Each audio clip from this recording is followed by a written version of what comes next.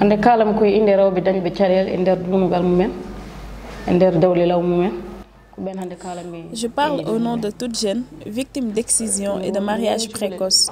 mboɗo teski en arte hakkilam saha fof to mbaɗanomi ɗum ɗo ɗon. Depuis toute petite, les images me reviennent jusqu'à présent. Je saignais trop. ɗiƴam ɗam ne wonde to gonmi ɗo ɗon gam mboɗo teskiro ɗon kono image o ha joni arte hooram he 13-14 ans rek ndesan nden. Je me suis mariée à l'âge de 13-14 ans.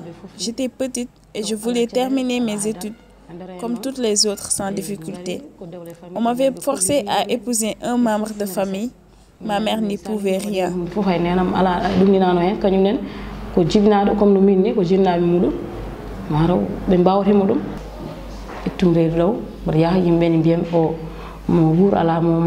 Je suis tombée enceinte juste après, alors que j'étais toujours petite. Au moment de l'accouchement, les cases de santé et postes de santé n'existaient pas.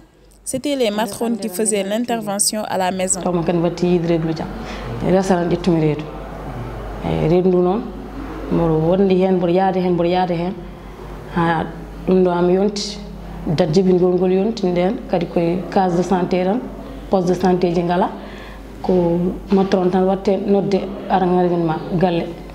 Au moment de l'accouchement, j'étais trop fatiguée et je suis tombée malade.